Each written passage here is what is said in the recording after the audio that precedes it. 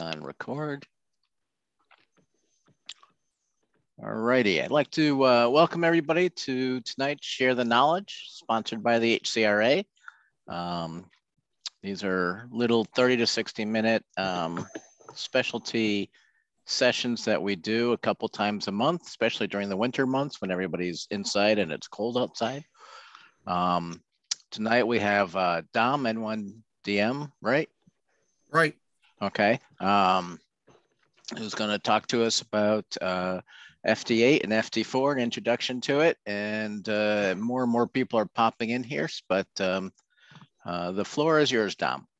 Okay, let me try sharing here. Let me see if are you seeing this? Nope, just you. Okay, hold on a minute. Let's go back. Yeah, I've got the share on. And hit share screen. And let's, oh, this looks like it may work. Let's try that. There we go. Okay, good. All I got to do is start the slideshow mode. So good evening. And let's see, I'm just going to close some of this other stuff so I don't see it all going away. So in any case, welcome to my little discussion of FT4 and FT8. A little introduction. I'm in Natick, Mass. I've been a ham effective November of this year. I'll have 50 years licensed. I'm active in a bunch of different things. I got active in FT8 after the 2019 Dayton Hamvention. In July, I decided to go on. As an introduction, I was on RTTY in the 70s with the mechanical Model 15 teletype machine. So I have quite a few years of doing all this kind of stuff. I won't tell you how many computers I've been through in different versions. So we'll talk about FT8 and FT4 tonight. FT8 is a digital mode. It's basically a keyboard mode, and it gives you a contest type exchange that basically has a grid square and a signal report. Unlike RST reports we're all familiar with, the signal reports are relative to the noise floor because that's how the system calculates the signal level, and a 4-character grid square. So like where I'm in Eastern Mass, I'm in grid FN42. There is not a current QSO mode in FT8 and FT4, but at the end, I'm going to discuss another piece of software that's come out to, and I'll use the term loosely, cure that. The big kicker on FT8 and FT4 is that they work well into the noise. Literally a signal you can't hear on CW, 20 dB below the noise floor, you'll be able to work. So it's kind of an interesting mode in that it kind of helps out the people who have limited signal capability, QRP stations with limited antennas. A lot of POTA stations are heard on it. It uses automatic sequencing. So once you start a QSO with somebody, the computer now takes over and goes back and forth and gets all the necessary information. It uses fixed time slots, and as a result, the clock time of your computer is critical. I'll explain that in a couple of minutes. FT8 became available in June of 2017, and about a year and a half later was followed by FT4. And you might ask why FT4 showed up. FT4 showed up because the contest and DX community wanted something a little faster than FT8. FT8 takes between a minute and 15 seconds to complete a QSO, not exactly contest style speeds. FT4 is half of that. So FT4 was a follow-on. Again, doesn't require high power. A 30 to 50 watt output at your radio to a simple antenna will work fine. Your radio has to be capable of SSB and the USB mode on any band you want to use it. We'll talk a little about radio interfaces in a couple of slides, but if you have a PC sound card interface, great, that you use for teletype of PSK31. Some of you may have newer radios like the ICOM 7300 and the FT101, which have the sound cards built in which case you don't need an interface. One of the misconceptions comes up is because FT8 and FT4 have the capability to interface with the radio. If you don't interface your radio, it won't work. Or if you don't have a radio that has CAT controls, computer rated controls, the radio will not work. Incorrect. You can use an older radio that doesn't have computer controls and set the frequency and the power. Or if you have a newer radio, you can use the PC to do that. It generates a contact log that can go into your favorite logger. I use N3FJP. A lot of people use N1MM. It accepts all that. And so I think Ham Radio Deluxe, as I recall, also. Once you start a QSO, again, this will automatically repeat the messages to try to get through. It was originally designed as a weak signal mode for meteor scatter, which obviously is not great communications. And so it had a capability to repeat until it made a QSO. And if you don't like what's going on, you can hit the halt button and it'll stop trying.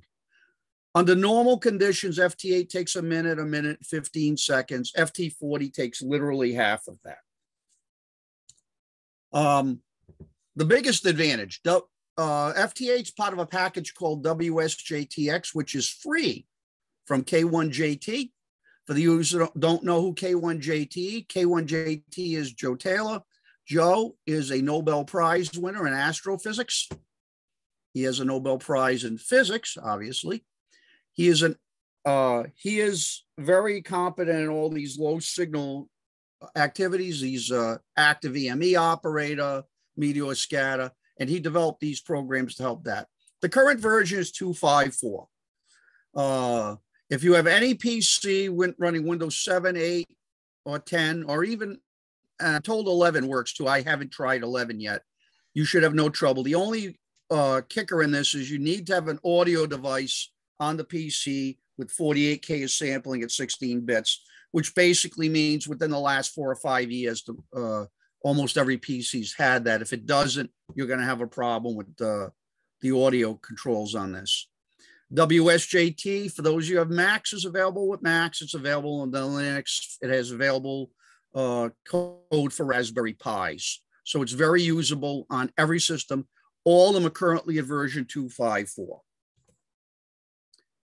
Like I said earlier, you can go directly to your sound card interface, or you can go to your radio if your radio has internal sound cards. One of the reasons people have used interface over the years is for DC isolation to transmit receive audio. Some older radios, if you try to couple low-level audio in, would pick up hum and all that great stuff from the computer, switching power supplies. It also allows for PTT keying. Somebody always asks, so I'll tell you, I use a Tigertronic signal link interface because I have an ICOM 746 Pro that does not have its own sound card. I've been using the signal link for years on RTTY, PSK31, all these modes, and it works great. It's nice because you buy the signal link, offers a variety of cables and jumper modules, so you can use it with almost every radio made in the last 20 years. When you download the WSJT program, it includes all these programs, and you'll notice a lot of them are weak signal: EME, QRP, aircraft scatter, low frequency beaconing, meteor scatter. But the two we're interested in, FT4 and FT8 tonight. To keep this a little technical, here's a discussion about it. This was the FT comes from K9AN and K1J2, whose last names are Frankie and Taylor.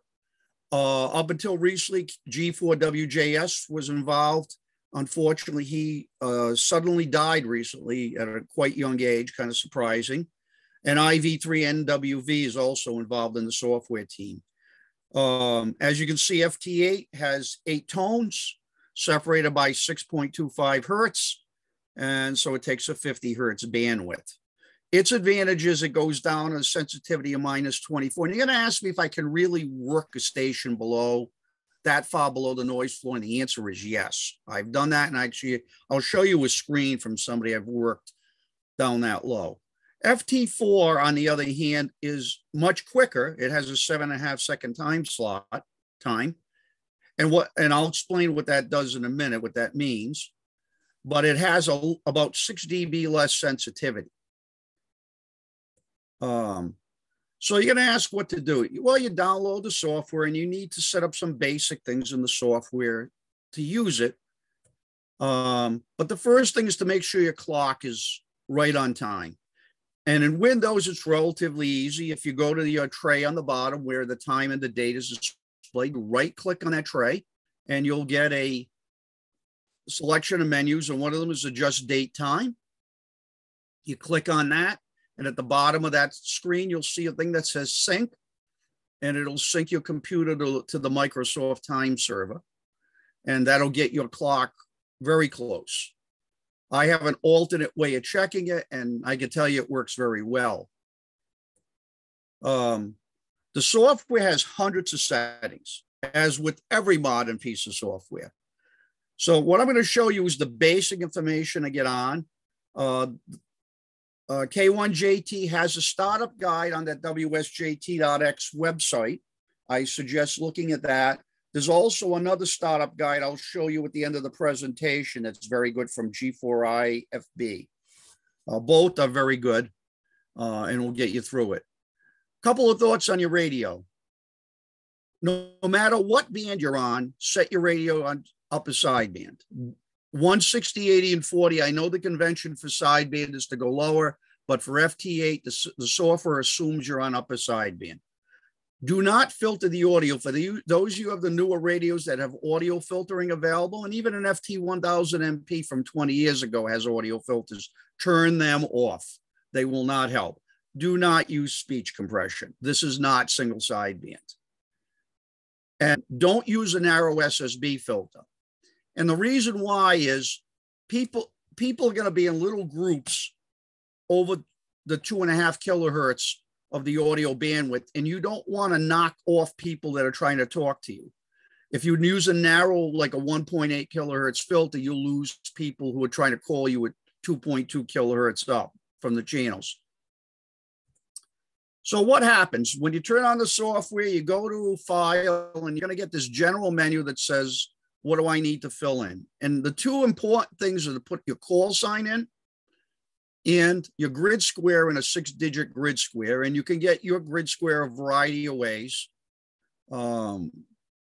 If you don't know what your grid square is and your address is a non-post office box, QRZCQ.com typically shows, if you put your call in, it'll typically show you your 6-digit grid square if you don't know what it is. So again, it's very important you do this. This is a do once and forget idea unless you change calls or change locations. So you put those two in, you hit OK, the system remembers it. You'll ask why this is so important. I can tell you that a lot of new people get on, call CQ when it says CQ, CQ, and no call sign because they never entered their call sign. The call sign you're putting here in the grid square are used to create the automatic messages. So they need to be in the software for the software to work. Again, you pick a mode. Like I said, WSJT has multiple modes, but the only ones we're concerned about are FT4 and FT8. So that's what you would do. And by the way, I'd like to encourage anybody who has a question to sound off. I'll be more than glad to try to answer it, but I will give time for questions at the end. So once you've done that, you're going to see this thing where a bunch of colors come up behind calls in their text. If you see a white background, that's just current traffic on the receive channel. If you see green, that's a station calling CQ. Yellow is what your transmissions are. And red is people directly calling you. So the software is very good at telling you what's going on. So let's take a look. This is the first, I turned this on the other day, and this is a slot of stuff that was on 20 meters. And you'll notice two guys are in green, 7X3WPL and EA3HKA. They're obviously of calling CQ. Everybody else in here isn't calling CQ. They're working somebody. So they're white in the background. So this helps you to tell where things are happening. Now let's take a look here. This is another important thing. There are a bunch of buttons here, and I want to explain what a couple of them do. First is the enable transmit button. Once you turn that on and your time slot time comes up, your transmitter will automatically go into transmit. If for any reason you decide to halt, there's a halt button next to it. I'll show that on the next screen. The other button that's kind of interesting is tune. You're going to say, well, I need to set up my transmitter with the right audio level for either my interface or the interface inside of my radio. This allows you to do that by giving you a constant carrier at the right level. So you see that. So once you've done that, again, you have the capability to halt. The other thing that's interesting is a button over to the left here that says CQ only. If you only want to answer people calling CQ or find out who they are, you click that button, and only in the band activity window, only the people who are calling CQ will show up. For newer people, it's very helpful because look at this scroll of stuff here gets people really confused. Where on the other hand, if you call CQ, because when you want to work somebody, all you do is you go on top of their call and double click, left click on it, and you'll be on if you're in enable transmit working, calling them. Now, what happens when you call CQ? In my case, I'm calling CQ here at KI5AHH answered me, who's minus 24 dB into the noise. And literally, I did complete this QSO with him. He's down south, as is obvious by the call. You'll notice the enable transmit button in the middle of the screen is on. It's red. So that's how come I was talking to him. I'm going to go through a typical QSO, and this happens to be with MMC BDJ in Scotland. Again, yellow is transmitting and red is what I'm receiving. Let's talk about what all these columns mean. On the left is each activity is time stamped, hours, minutes, seconds. To the extreme right is whatever text is being sent. This is automatically generated in the software. The audio frequency, and you'll notice his audio frequency and mine are not the same. That's very common in FT8. People pick a channel with it's clear and transmit on it, and people on another audio frequency will answer them. Very common. You can both synchronize. There is a way to do it, but it's not necessary. The next one is this column. You'll notice when I'm transmitting in yellow, it says TX.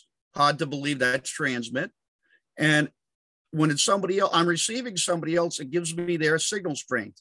And you'll notice MM0BDJ started out at minus 16, then he went 18 dB down, then he came back up to 11. We're all familiar with fading on 20 meters. Surprise, it actually detects that. The last column is the one you see on the red bars, which is a decimal number. That is the difference between my computer clock and his. You ideally want this to be within 10% of the sequence width, which is the 15 seconds for FT8 and the 7 seconds for FT4. You'd like them to be about 10% of that. And as you can see, I am. So let's take a look. I called CQ. He responded, and you'll notice at the end, he has IO88. That's his grid square that I'm working, that sent me that I'm working. I then send them a signal report. The computer picks it up from the software. He then sends me a signal report, and the advantage of this is now he sends an R. And you might ask what the R means. It means he received my previous signal report, and I'm at minus 15. I then sent, I've received your report and say 73. And most people send 73 at the end. It's not really necessary because you've already got signal reports exchanged in the locations, but it's a nice courtesy and the system does it automatically. You can avoid that. You can go over it, but most people do it.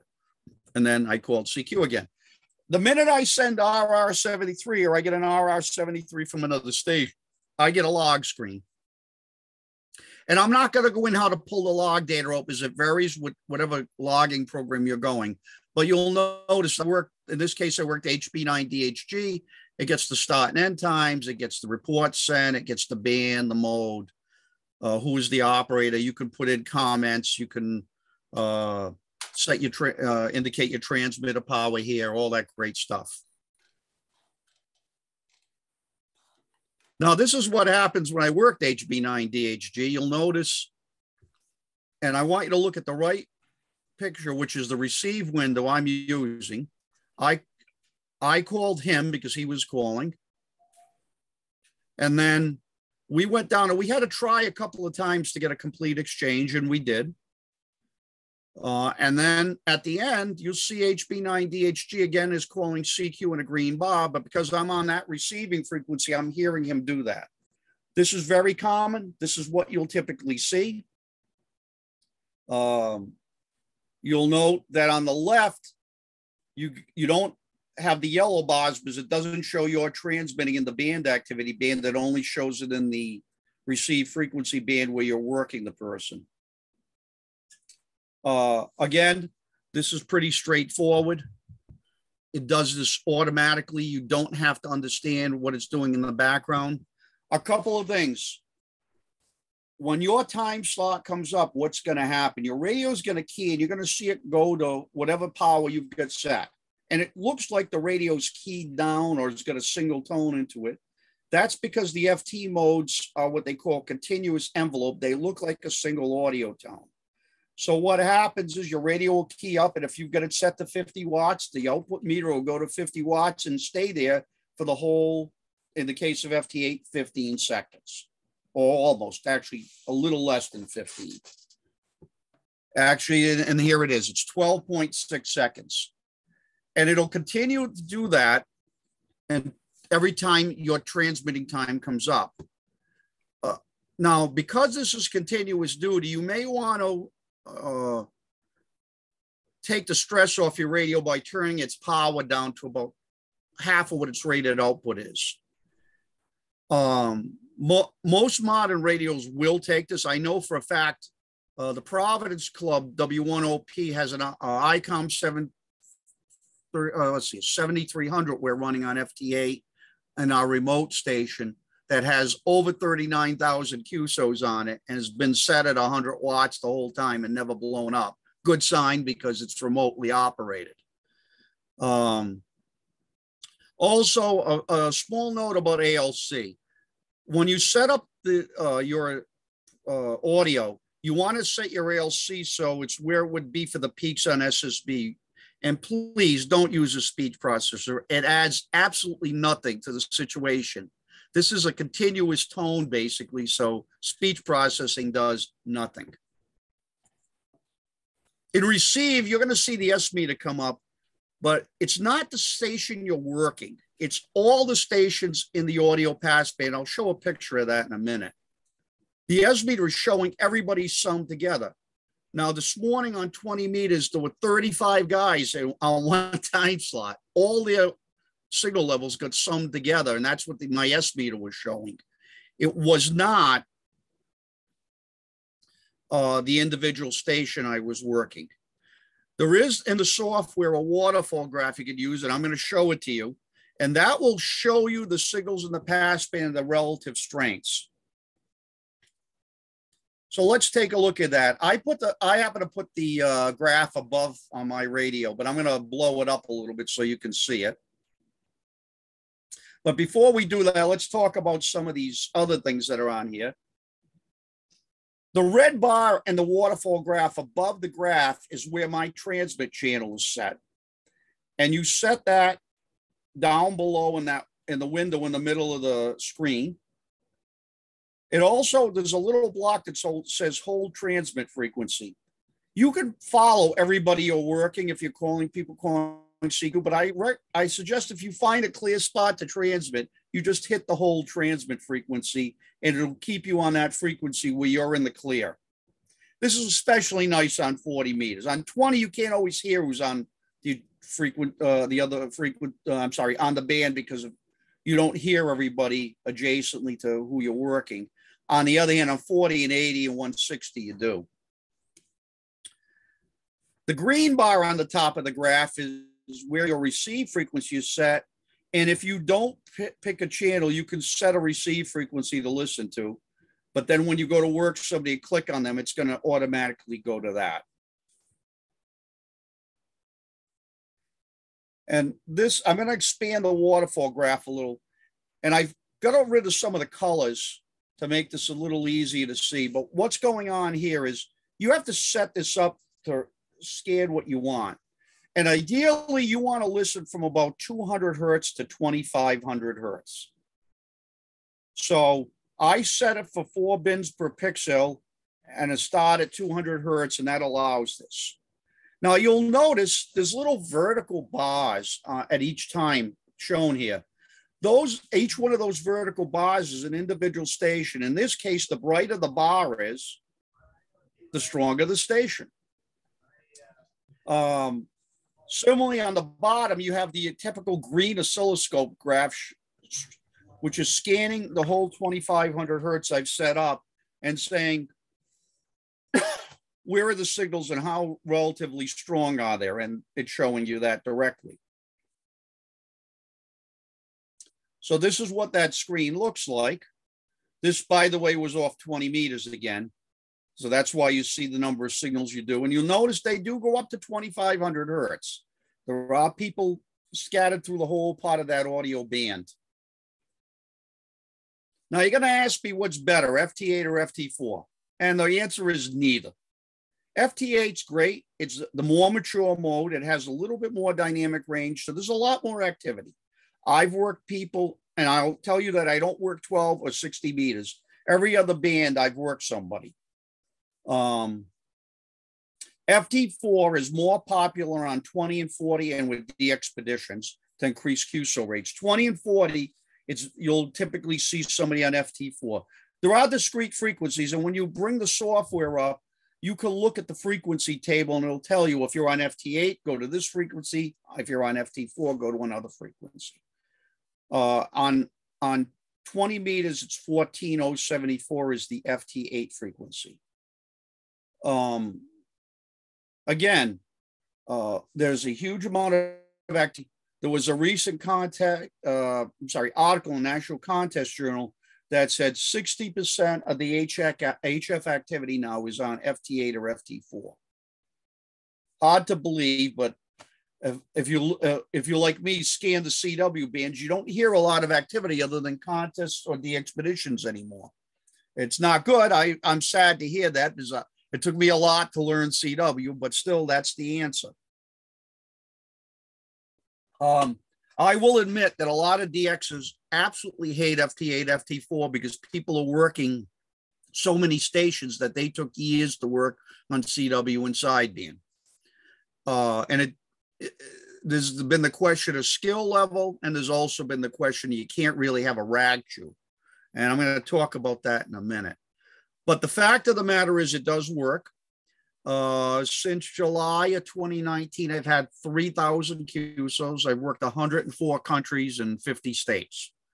Now, I'll tell you, for me to work 50 states on 160 years ago on CW and sideband took me 10 years from here to get a worked all states award on 160. I know people now who are getting it in less than a year. Am I happy about that? Not really, but that's the facts of life. Everybody asks about a QSO version where you can have a rag chew of FT8 and FT4, and the WSJT package currently doesn't offer that. There's been talk of them putting something out, but in the meantime, KN4CRD in January 2019 released a similar software called JS8 Call, and he has a website for it. This is from the website. And to give you an idea, the guys at W1OP have a competition going on to see who can get on and work somebody. So I was number 2. My buddy KV4DN was number 1. And it works. You can have a QSO. It's in 15-second slots. So if you type in more than 15 seconds of stuff, it adds to it and makes it work. The software is quite different than FT4 and FT8, both the way it works and how it looks.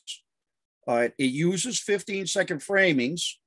So If you send 2 letters over what one frame takes, it takes another 15 seconds. It doesn't seem as robust in QRM situations as FT8 and FT4. FT8 and FT4 tolerate QRM real well. This doesn't seem to me as good, and it appears to have a little less sensitivity. The software has some little bugs, like, for example, if 2 people come up on the same audio channel, occasionally you lose lock with the station you were working. But if you just double click on him again, he'll come back, him or her, and away you'll go. There's nowhere near the activity that's on FT8 and FT4.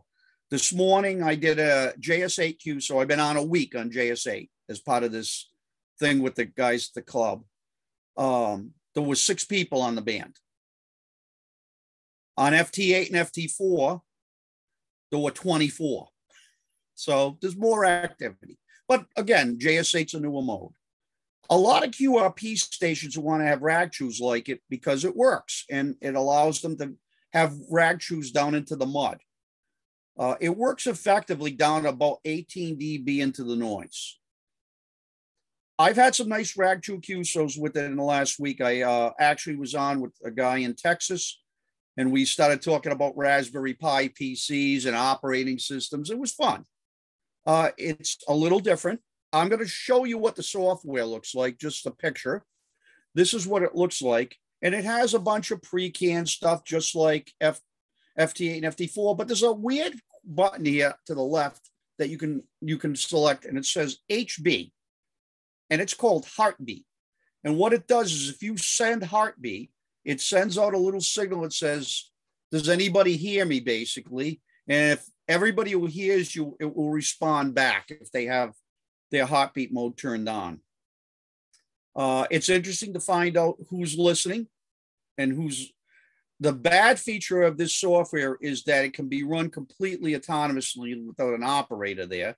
That's not a good thing. I don't like it. I have questions about if it's even legit, but that's how it's set up. KN4's CRD has recently updated it to version 2.2. I'm sure there'll be more updates. You can have a real QSO just like you can on Teletype, just like you can on PSK 31. It's just a little slower in the sense the data rate is lower and the 15-second timing windows limit you a bit, but it works. I mentioned that G4IFB, who actually is also ZL2IFB, put together an operating guide, and he updates this quite regularly. The last upgrade was last September. It's an excellent guide. I'd suggest it. It explains a lot. What I was going to do, Larry, if you're good with this, is I'll PDF this presentation and send it to you, and you can send it to members so they'll have the links. Yeah, we'll put it up on our website, and also this video is being recorded. It'll also go up on the website too. Okay, and again, you could get my email is available on QRZ, but there it is in case somebody doesn't have it. I'd be glad to answer any questions. A few comments. One is some of us use DX Labs, and you can go directly from WSJTX to DX Labs, and then from there you can upload automatically to do Logbook of the World, which is what mine does. Right. And Joe Taylor at one time lived and worked in the Pioneer Valley, and he worked at UMass. Right. And he gave a talk to this club, I guess 40 or 50 years ago, from what I've been told, long before my time in it. And one thing you didn't mention, maybe because you use a signal link and not a direct USB interface, is setting the computer to the USB connection with the radio versus standard. Because if you're using a direct USB connection, it's not going to work unless you tell the computer to use the USB to the radio connection. Right. And what I would heavily suggest is, and the reason I don't do that is every system's a little different. And what I want to recommend is Joe Taylor's explanation on his website explains all that. And I would heavily recommend that people look at that. And also ZL2 IFB goes through that in quite a bit of detail. One of the things I've avoided is putting anything here that's different from radio to radio or system to system, because then it only confuses people. Right, right. Also, JS8 call, we do have a meeting a month from now on that exact mode. So people can get introduced to that too. So on a more detailed level. Does anybody have any questions? If you do, unmute yourself and raise your hand and we'll let you go. I have one. Okay, go ahead, Jürgen, first. I heard there's a mode that people use when there's a de-expedition or so. How does that work? Right now, FT4 has a de-expedition function that allows them to operate and call 2 or 3 stations simultaneously. It's called Fox and Hound. And on your end, it makes no difference. You set your software to Fox and Hound, and when you see the person you want to work, you hit the transmit button and away you go. And as soon as they get you, it starts the automatic queue stone. But in the software, if you go to the setup screen, if you're going to do that, you go to, there's a block that says, do you want to operate Fox and Hound? And you should check that block when you're trying to do that. Thanks. And it worked, by the way, just so you know, I've actually worked people without that turned on who were doing that, and it still works. It's just a little harder. And by a little harder, I mean you have to keep calling them. Harold? Yes, thanks. I've only used FT8 in CQ mode, which is nice because I just sit back and somebody calls me. I said, yeah, I'm here. But if I see a station on the left side of the screen that's green, I'm assuming that I can just double click on that one. Correct. That's exactly what you do.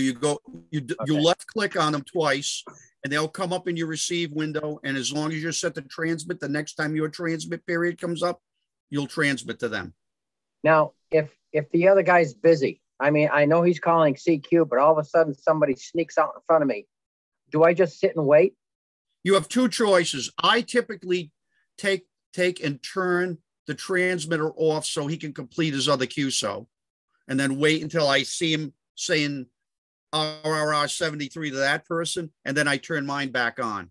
That's what I've done. Just to be courteous, because what he's going to see all these red bars showing up. I will tell you a sad story. I operate W1AW occasionally, and I do operate FT8 and FT4 from W1AW on occasion. And you cannot imagine how red the screen gets with people calling W1AW. Right? Yeah. The whole 2 sides of the screen fill up red. It's unbelievable. Okay, thank you, Dom. Very good presentation. Thank you. Thank you. Any other questions? Anybody else? Quiet night. Nobody else has any questions or comments? Yeah, I have a comment. We have an interface that you can build yourself on our website. It's a little bit hidden. It's actually on the SS TV, I think, isn't it? Slow scan TV, yes. And there's a board and you do it yourself interface for less than $5. Oh, that's great. That's fabulous. Yeah, it's and somebody else had a question too or a comment? Yeah, I have actually a question, Larry. Go ahead, lad. Okay, Dom. One question. When you hold your TX frequency, I notice it does not stop you from transmitting when the station comes back from another signal. No, right. And that's confusing at first. Agreed. But that's why I say if they're how can I phrase it nicely? You have to take, and I'm gonna hold on. I've got another computer running over here so I can read what things say. I typically toggle enable transmit on and off to account for that. And I found that I feel better doing that because I don't transmit for no reason at all. On the other hand, when they're coming back, once you see somebody say RR 73, you could basically turn your radio on transmit again, and you're going to be fine. Does that make sense to you, Larry? Lad, I'm sorry. Yeah, that's what I do, all the time. Right, and that's what I'd recommend. Because I hate truthfully, I hate causing QRM, you know, and just continuously calling. I just don't see the sense in it if I know the guy's working somebody else until he says he's done with them. He or she. Sounds good. Okay. Any other questions or comments? Yeah, I got one. Go ahead, Ray. Dom, have you found over time that as the popularity of this mode has just skyrocketed, probably largely due to the low sunspots, and FT8 was basically the only thing that was getting out, do you find that there are a lot of stations nowadays that are pumping a little bit more than 100 watts out to these signals? Yes. And I will tell you a little secret. W1AW does, typically when I'm there, we try to run 100 watts. There are occasions where we run more. It's not a good idea, but we do it but the trouble is when you start running more than 400 or 500 watts, you get so many people calling back. It's silly. I know that Joe at the league he has the capability to run 1500 watts key down forever with the amplifiers he's got. I've never seen him set above 400 watts, even on when somebody who's new on FT8 goes on there. The last time I was there in December, I never put on, I used his TS, the 480 he has there, the Kenwood, and I stayed at 100 watts and I was fine. But you will see people trying to take over. The biggest problem I see is misadjusted transmitters. You'll see signals that should be 50 hertz wide, 100 hertz wide, because they're overdriving the amplifier. They don't have the ALC turned down, and they're cranking against an older radio where the ALC is a little sharp and widens everything up when it hits it.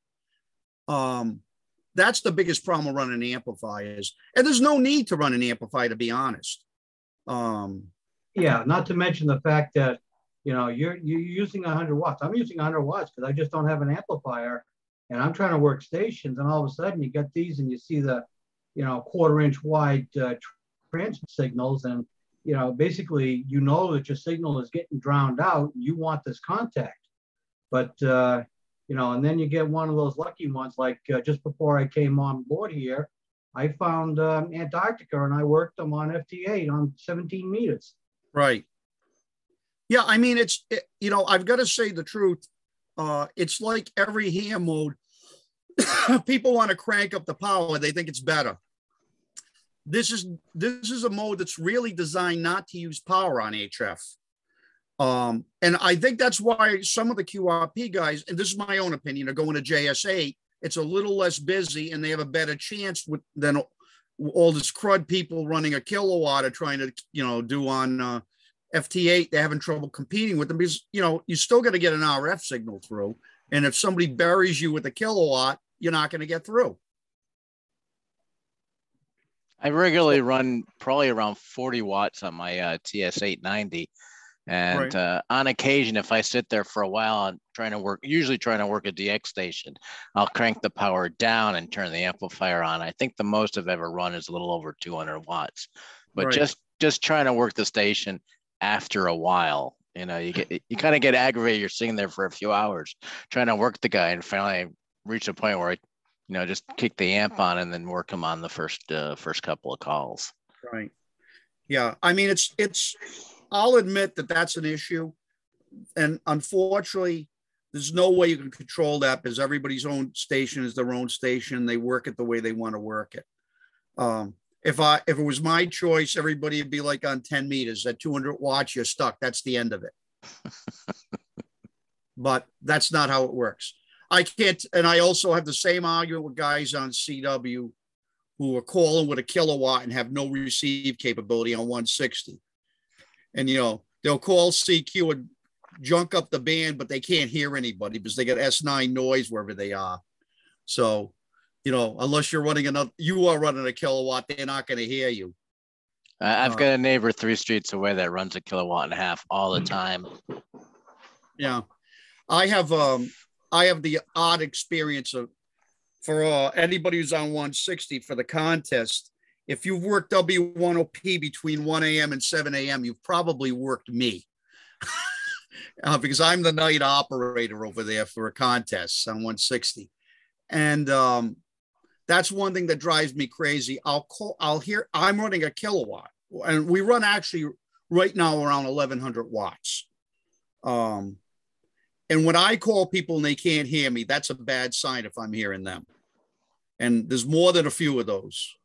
They don't have a good receiving situation, but they continue to call at full power like they can hear everybody. It drives me crazy. Well, in 160, even on FT8, I mean, I have plenty of times I hear someone who's above zero and he can't hear me. And right. I'm running about 40 watts, and I don't have the best of antennas, but you think if he's above zero, it should be a slam dunk of a QSO. I agree with you, lad, but you'd be surprised. I have at my home QTH here in Natick, I have an S8 noise level continuously on 160. So I don't even try to be competitive from here. If I get on, I just go down to play around. The Providence Club, we're very lucky. We're in a location that's next to a public park. There's a broadcast station running 15 kilowatts on FM next to us, but the other side of our facility comes up against the public park. So we don't have a huge amount of noise. And so at night, it actually is a good site. But I have to admit that that's the biggest problem on 160, 80, and even to some degree 40, people who have huge power but can't hear. And I agree with you, lad. It's kind of funny. You go by the numbers, they should be able to hear you, no problem. Cool. Anybody else have any other questions or comments? No. Thank you very much, Dom. Very interesting, very informative. My pleasure. And all this will be available on the website very soon. 2 weeks from tonight, we have Traffic Handling and the Radiogram by Marcia, KW1U. And then a month from now, we have JS8 Call, which we'll get into it deeper then. And we've got SOTA coming up, W1QSL Bureau, and using propagation prediction software. And that'll take us through March and April of two share the knowledge sessions per month, in addition to the monthly meeting. And the March meeting is the New England Forest Rally Communications by Paul W1SCX. So that should be really interesting, really different, and a lot of fun too. So, but thank you very much, Dom. I met Dom at W1AW back in December, end of November, December. And we got to talking, and you put on a great and very interesting meeting tonight. So we thank you very much. Thanks very much for inviting me, and have a good one. Yeah, you too. Stay healthy and good luck and good DX in the future. You too. Wishing everybody a good evening, and thanks for joining us tonight. Hopefully everybody learned something, and we'll hopefully hear you on the air and see you soon. Have a good evening. Thank you. Good evening. Good night. Good night, all.